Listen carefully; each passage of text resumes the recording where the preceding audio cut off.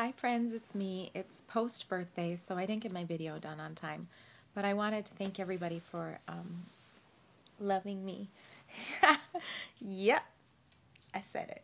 So thank you. It was an amazing birthday. Thursdays are my longest day of work, pretty much continuous, amazing work. So I love that. But in between, there was all kinds of magic happening with posts from all of you, beautiful Facebook messages, text messages, emails, and some phone calls as well, and a couple nice surprises on my front porch and in my mailbox.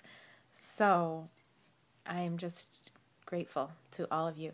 My wish every year at this time, every day, of course, but I feel I can actually ask it of others on my birthday is that you just do something nice for somebody else. And if you haven't done this yet and you wanted to still do this, I love it when people do something and then they post on my page. So you can overtip or buy someone coffee or clothe someone or help the rescues, help the animals, whatever. But you all are very creative and very generous. And if you're someone who overdoes it, which is most of all of you, then just take the day for yourself, do something nice, and please post that on my page. So this is my post-birthday message.